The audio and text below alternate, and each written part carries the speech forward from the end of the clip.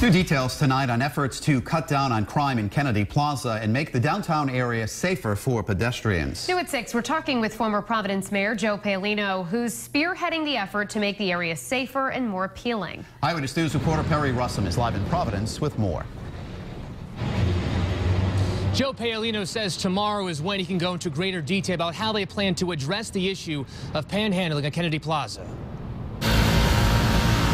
Kennedy Plaza sits at the center of the city and is one of the most highly traveled areas in Providence, home to bus stops, parks, and panhandlers. We have to curtail it, eliminate panhandling. Joe Paolino is the former mayor of Providence and has a business by the plaza.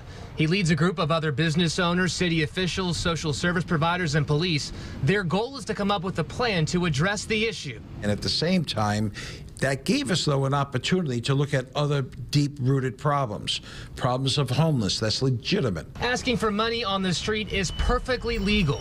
The city even stopped enforcing an aggressive panhandling ordinance after multiple federal lawsuits. You said the mayor wants Kennedy Plaza to resemble something like a Central Park, but is that possible? Well, it's a lot smaller version, but I believe it is possible, and you can get that.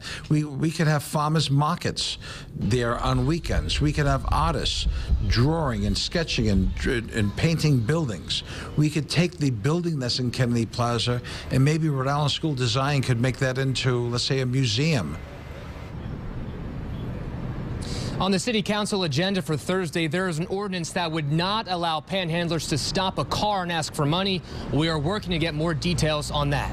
Live in Providence with the Mobile Newsroom, Perry Russum, Eyewitness News.